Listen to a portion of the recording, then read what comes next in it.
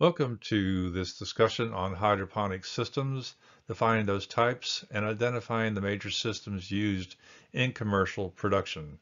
Hydroponic production presents a unique set of issues soil-based production does not.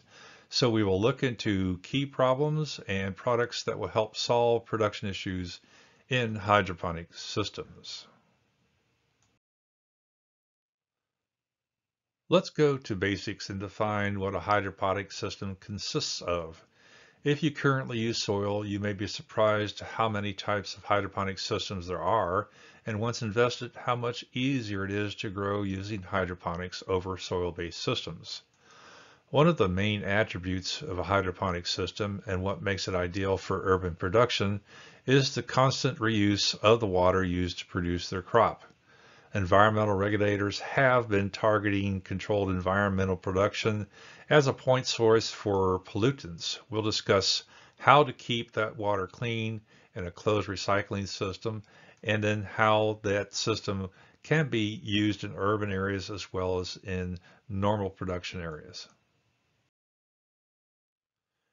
Ebb and flood tables can be used in both hydroponic and soil-based systems. Simply stated, plants absorb water through the curiously called drain holes in the container as the bench fills from the bottom up with water from the reservoir. In this way, no irrigation water ever touches the plant's foliage, which is a plus for disease prevention. But because you're growing in a greenhouse, you have high humidity and you still have wet plants, which can have foliar leaf issues. Vertical growing systems are the rage in urban areas where space is expensive and minimal for growing. More of the greenhouse space is being utilized, lowering the overall cost of production. As in this image, pots are being used with drip lines dosing each container from the bottom to the top.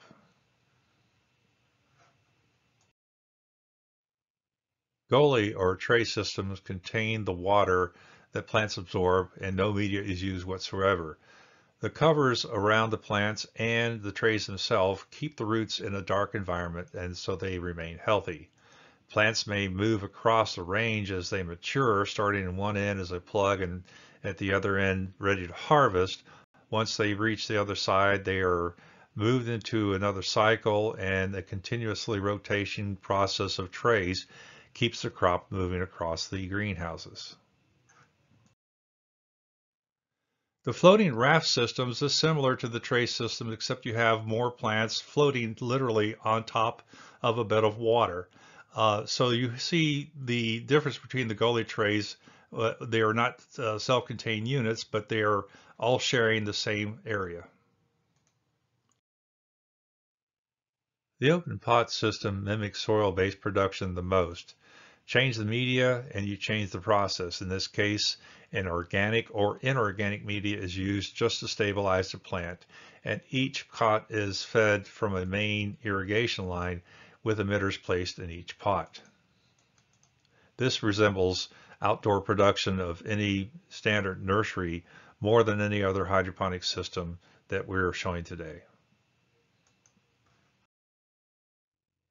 Nutrient film is similar to raft systems, only that the roots here are in contact with a thin film of water versus the raft system in which their roots are sitting in a bath of water. Unlike the first vertical system we discussed, these tower systems don't have individual pots. They're just in one tube, and the tubes are fed from the irrigation reservoir at the base of the tube system, and then they're fed again from a reservoir from the fertility area where the fertilizers are injected. And this system is continuously recycled the water. Again, this is a process that's used in highly condensed urban areas where space is a minimum and very expensive. But harvesting crops like this is a little more difficult than the original vertical systems discussed at the beginning. Plant roots are established in a soilless media. Substrates are floated in water that permit the flow of the sustaining plant solutions. In this case, one of the original materials used for rooting And holding the plants is rock wool, which is an organic fibrous material from the molten slag byproduct of steel production. They come in developed sizes and micro plugs and in small blocks that are packaged, large blocks which are packaged and self-sustaining and pre-dibbled for your drip line systems, plus the original slabs which were basically put into a gutter or tray system and grown the tomatoes and other vegetables in the major greenhouse operations for controlled environmental production of food crops. Now, contrary to the inorganic slag previously, peat moss by itself is organic decayed moss grown usually in boggy grounds and harvested and packaged and sent to growers across the country.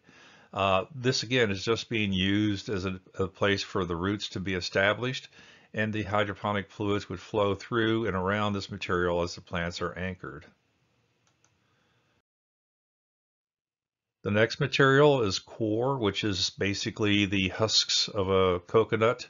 And contrary to some of the other materials, as an organic product, this really lasts a very long time. So you see the media, it's fine and fibrous, there's pore space there. Again, it's a great growing media for hydroponic plant material. The next material is similar to the rock wool in that it's an organic based material, perlite. It's obsidian rock formed from volcanic glass, and it does not break down. So originally this product was used to amend soil that plant material was grown in because it does retain its shape and increases the aeration of the soil. But with hydroponics, you could just grow plants directly in this since all the nutritional materials are being flowed across the plant with the irrigation system. Pine bark started out as a waste product from paper mills in the South, free for the taking. Like perlite, it was used as a component in soil-based growing, but it too has moved into a 100% pure rooty base for hydroponic production. The benefits are root attachment, water flow, and a long life in the container. No longer free as a waste product from the wood milling, it remains a very common mainstay for growing today. So let's go to the water now. Controlling all aspects of water used in hydroponics provides a consistency because now you have a known pH, you know what your alkalinity is, you'll know what the mineral content is, as well as addressing any environmental toxins, nutrients, and other total dissolved solids that are in that water source. So if you're using well water, you have some issues with the mineral content. If you're using city water, you have issues with the pH levels. And if you're using surface water, like ponds or rivers, you can have multiple weeds and seeds, as well as other pest insects and diseases in there. So how do you start off with a good water system? I will say that you need to start off with a reverse osmosis treatment of that water, which removes all the impurities, organic as well as inorganic, and provides you with a base water system to now you can manipulate. So back to your basics in plant production. The minimal nutrients requirements to be present for the plant are listed here. These 16 elements are those, but you will focus on the nitrogen, phosphorus, and potassium as the macronutrients versus the minor nutrients of the rest of the materials there. So being able to start with a water that you know the content and its reaction to adding nutrients to it is the basis for hydroponics being successful. And again, this is with a recycling system where you're using the water over and over and over again. So now you're dealing with fertility with this basic water, which is clean of nutrients. So you want to work with nitrogen levels, usually between 76 to 150 parts per million, depending on the stage of growth of the plant. And phosphorus levels remain relatively constant throughout the life of the system. potassium levels will range between 120 to 150 parts per million. And illustrated to the right of that are 4 dosing systems or injectors if you want to use either one of those. And you would probably have various different nutrient levels in there, and potentially moving down, you would have acid to inject into your water to modify the pH to between 5.8 to 6.0. And the acid bases to use for that would be sulfuric acid, phosphoric acid, and nitric acid. All those are available and are used in our industry, but phosphoric acid by far is the most popular. So once you get the water and you're working with it, you need to keep it in the recycled system. And the critical systems to enhance pest management include things like ozone generators, where water can be recycled through the production area and then ozonated with the generator, which oxidizes everything that's in the water, both organic and biologic, and that really purifies the water system. So it kills the organic and adds oxygen into the system, which is an added plus for the plant and the root development. And the other alternative to taking care of some of these organic materials is the ultraviolet light systems. Again, these two take care of a lot of the organic material that might be inside the water lines. With the radiation on the ultraviolet light systems will damage the cellular integrity of whatever little nasty might be in the water. So using either or both of these systems will purify your water. All right, now getting into the base of the discussion is how to prevent and control diseases and insects in hydroponic systems. First and foremost, for any type of competent grower, are controlling those variables, and which you can do specifically with cultural practices as the beginning point. This preparation is making sure that the inoculum of whether the insect or disease problem is not present or minimized, and why growing area sanitation is your cheapest investment for being on plan with your production. Clean every surface, bench, sidewall, floor with a commercial quaternary salt or oxidizing agent. Secondly, you want to start with clean stock. So you either produce your own stock or you buy in and quarantine those stock plants or plugs before you introduce them into the growing area to make sure that you can identify any disease or insect issue before you introduce it to the rest of the greenhouse. And then lastly, in this discussion, make sure that your root media is clean, as previously mentioned, and not carrying insect eggs or pathogens from the previous crop.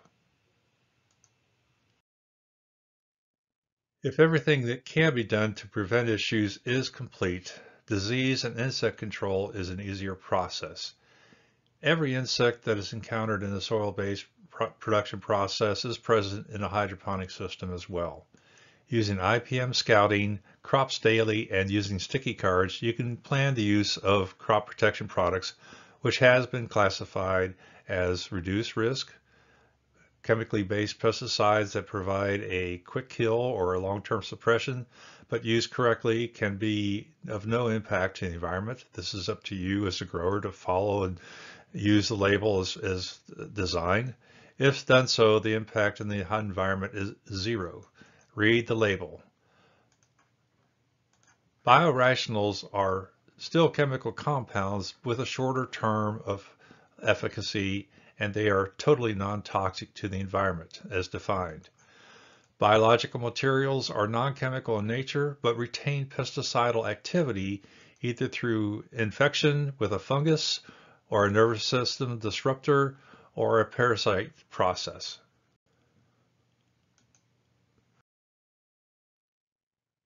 Today, most branded products have a targeted impact on specific pests and a half-life from just a few days through a few months at the most. These are classified as reduced risk pesticides by the EPA and include products as listed on this table. Even within specific pesticidal classes, there's a wide gamut of use and duration. In one case, neonicotinoids are non-toxic to mammals, as in flea protection for domestic pets. and they have a short-term environmental effect except for the first labeled product of imidacloprid. But dinuteferon is a fast-acting drench material and used properly in a greenhouse production is gone from the plants before they leave for market. The same is true of acetamiprid. Cleaning up any issue just prior to shipping is where it shines. Spirotetramat and pyriproxyfen are two alternatives and needed products for resistance management. There are insect-specific products for like Lepidoptera and mites. These examples demonstrate that depending on crops grown, very good reduced risk products are available and make up the majority of products used in pest management and production. Bridging the gap between traditional chemical controls and biological products are the biorationals. These are the products that are naturally occurring pesticides generally, or fungi or hybrids, some of which are not listed as biorational by the EPA, but are considered biorational by other experts in the field. Again, there is a broad spectrum of coverage. Insect life stage products, which ultimately disrupt the populations to an acceptable level for production. Pyrethrin is a highly toxic material and a quick knockdown product, most active one in this group. Most work best as preventive, though, with a slower controlling process. Beneficial insects have gained use and require a dedication to this process to be effective in any greenhouse operation. As with any biological program, the pest must be present for the predator to survive, creating a lag in control or a reduced percentage of control. Biological companies have addressed this with the ability to supply growers with more control insects for release once an issue has been found. IPM is critical to be able to economically react to the crop needs and must be addressed on a regular basis. Disease concerns focus on a root zone since they are continuously bathed in a wash of water. Starting with propagation, as the plugs developed, a prophylactic application of the listed fungicides can be used to prevent disease development. Because we're working in aquaculture, the possibility of transmitting any disease is high through the irrigation systems. So let's take a quick look at organic solutions with products that may have OMRI certification for food production. These products are limited in their control aspects, but can be used with biological controls to fortify their efficacy. This works in soil as well as hydroponic productions. And again, just read and follow the directions. These examples are what Nufarm provides, and other companies provide a list of materials that fit the organic solutions list. So back to focusing on hydroponics in food crops, most companies that produce products used on consumables will have a specific list, which with other manufacturers will help the production planner be successful with their crops. So again, we need to decide which type of hydroponics suits your site. Perform the cultural practices we mentioned earlier to reduce the infestation before you start. Then you move on to using nutrients that provide the best result without overstimulating the plant to increase the susceptibility to infection or insect infestation. Keep the growing areas clean and the water use clean and sanitized. Water is the source of everything in this system. Use plant protection chemicals and biologicals that fit the crop's needs depending on the crop that you're growing. Prevent problems rather than cure issues. So let's summarize where we are so far. We've covered what hydroponics is, the various types in the discussion, and how to prepare for a crop. That includes sanitation, any types of plant protection materials you need, the fungicides, insecticides, or the biologicals or the biorationals, and what to look for during production to have a successful crop. Everything we've touched on is contained in the following short video on hydroponic herb production. Be sure to note the water purification system, the injectors, the automated moving racks that begin as a plug on one end, and our finished crops at the other end. Thanks again for taking time to review our discussion on hydroponic systems and how they work, what products you can use to protect your plants in the production system, and the types of hydroponic systems that are available in the marketplace.